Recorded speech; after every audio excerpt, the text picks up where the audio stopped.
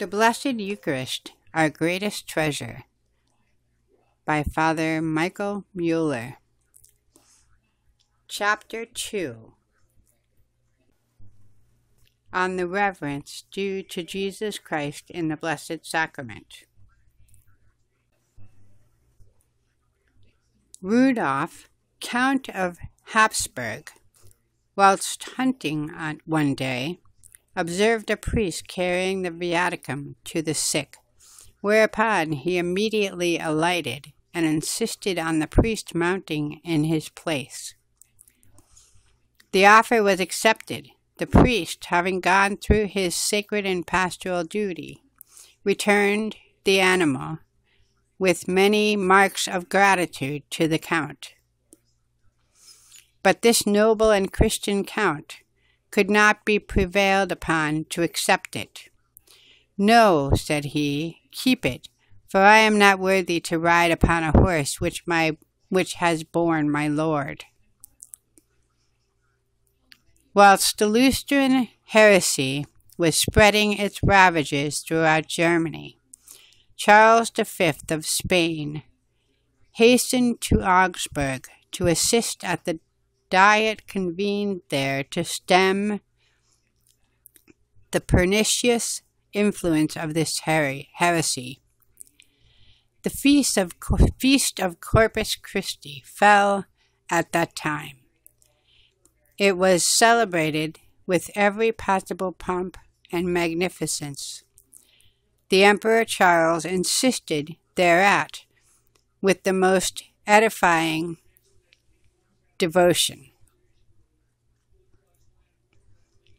At the procession, the Prince Bishop of Mayence carried the most adorable sacrament, being supported on the right by Ferdinand, the Roman king, on the left by Joachim, Elector of Brandenburg. The canopy was borne by 6 princes, namely Louis, Duke of Bavaria, the son of the Elector of Brandenburg, George, Duke of Pomerania, Philip, Count Palatine of Wurtemberg, Henry, Duke of Brunswick, and the Duke of Mecklenburg. When these 6 princes had carried it as far as the chapel on Mount Burlock, 6 others took it and carried it to the place called the Holy Cross, whence 6 others bore it to the cathedral. The Emperor Charles, torch in hand, on foot, and with uncovered head, accompanied by several archbishops, bishops, and many persons of high rank, followed the procession during the whole route. Such noble traits of devotion are not confined to days gone by. In our own times we see princes who have inherited from their fathers this true devotion to the most holy sacrament. Of the present Emperor of Austria, it is related that one day, as he was riding through the streets of Vienna, at the signal announcing that the Blessed Sacrament was being carried to the sick, he immediately stopped his carriage, alighted, and on bended knee, there devoutly adored his Lord and God. The same is said of that excellent princess, the late Queen of Belgium. Now these instances of reverence are not mentioned as being great in regard to the Blessed Sacrament. Before him who dwells concealed under that veil, princes are as nothing. Why then should we be astonished at this? Why look on this tribute of devotion as something extraordinary? 'Tis true, these princes are as nothing before our Lord. but they are great and mighty when confronted with us, and may well serve to remind us of the obligation which faith imposes upon us. If, then, those whose position bespeak honor and ease cheerfully submit to humiliation, inconvenience, and pain at the call of religion, what ought we not to do? We cannot boast of high position to make us proud, luxury to make us effeminate, or gentle care to make us tender. On the contrary, our position bows us to humility. Our necessity and poverty bend us to labor. Our life accustoms us to forego our ease. This being the case, whilst we honor the great ones of the earth, shall we refuse to join with them in worshipping Him who is the source of all greatness and who is above all?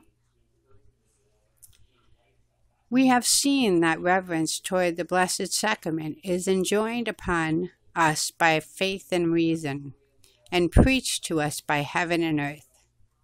I will then add but one more reflection. It is urged upon by us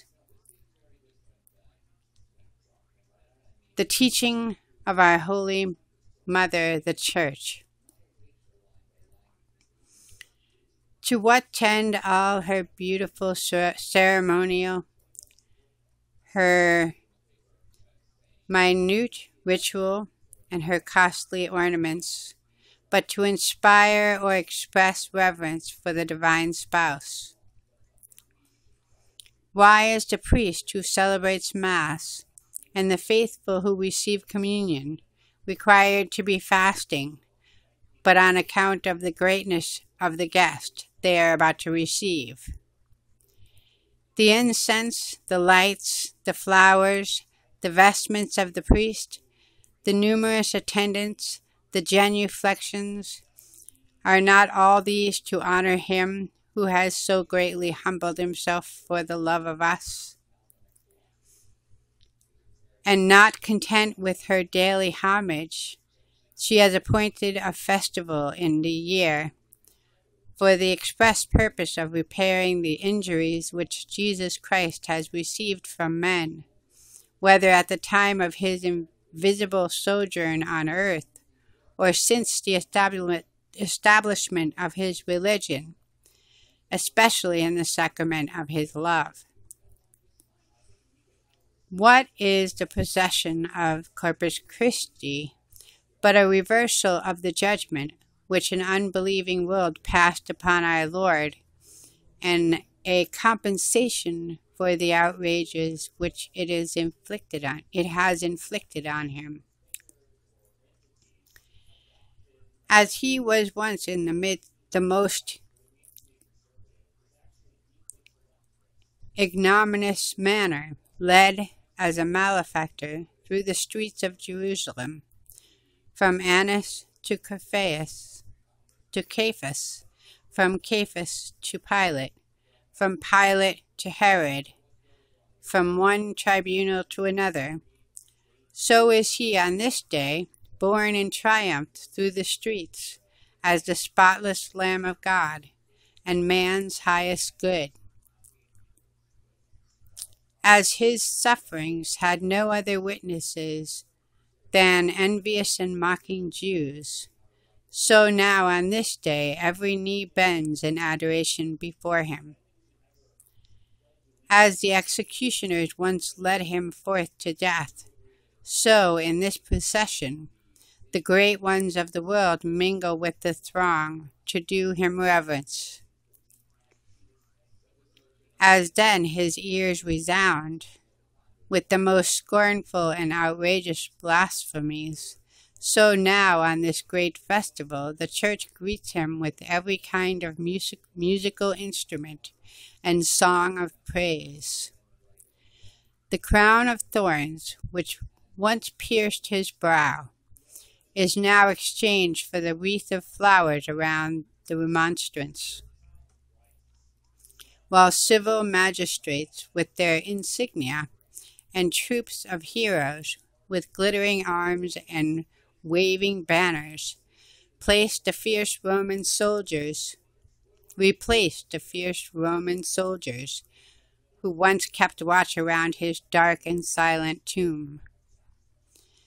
The cross which Jesus bore with sorrow and sweat up the rugged hill of Calvary is on this his day of triumph, carried before all as the sign of victory. Jesus himself, who was lifted up upon it, is now in the Blessed Sacrament raised aloft to impart his benediction to his kneeling and adoring people. If such be the spirit of the Church, what should be the practice of her children? Are we Catholics? Where then is our faith? It is Jesus, our Savior, who remains enclosed in the tabernacle, and who is lifted on high in the remonstrance. It is the true, eternal God whom we receive in communion. We must show by our works that we believe this. I do not say that we are bound, as the early Christians, to prostrate ourselves to the earth and press our foreheads in the dust. I do not say that we are bound to imitate St. Vincent of Paul and bend the knee where it cost us the most excruciating pain to do so. Nevertheless, we are bound, at least, to avoid offending our divine Lord and dishonoring him to his face. We are bound, when about to receive Holy Communion, carefully to prepare ourselves by a good confession, and thus avoid the dreadful peril of receiving him in a state of mortal sin.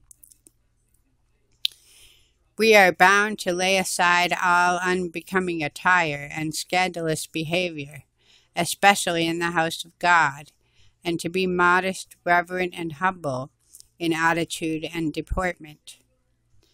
We ought to regard all our members as, in some way, consecrated to Jesus Christ, whom we so often receive, or at least whom we visit in the church.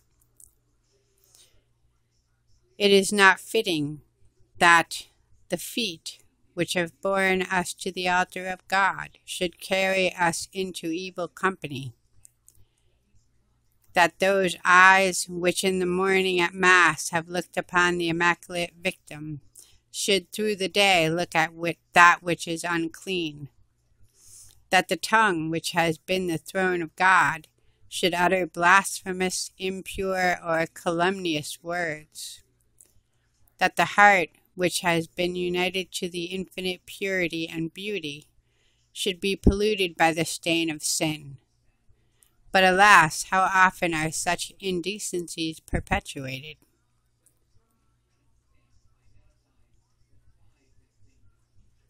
When one thinks of the offenses which Jesus Christ receives in this sacrament, of the sacrilegious communions which those make who receive in mortal sin, or in the proximate occasion of sin, of the neglect of so many to receive Holy Communion for a long time, and the insufficient preparation they do make when they receive, all this is enough to make the true Christian shudder with horror. Yes, we are inclined to believe, as of old, God repented that he had made man, because his heart was bent on wickedness. So now our Lord must surely repent of having instituted this sacrament, and must even wish to take away from his priest the power which he gave them of consecrating his body and blood. But no, such a thought does an injustice to his love. Jesus Christ will never withdraw the power which he confided to his church of changing bread and wine into his most adorable body and blood. He will continue to suffer patiently and silently till the end of time, for the sake of those faithful souls who give him pleasure by the devotion and love with which they receive or visit him. Let us seek to be of that number. Let us approach him with an upright heart and a lively faith. One day he will throw off his disguise and appear in his heavenly might and splendor. Oh, how happy will they be who have kept him company in his humiliation. They will not be confounded, but will stand before him with great constancy. They will see his face and rejoice forevermore.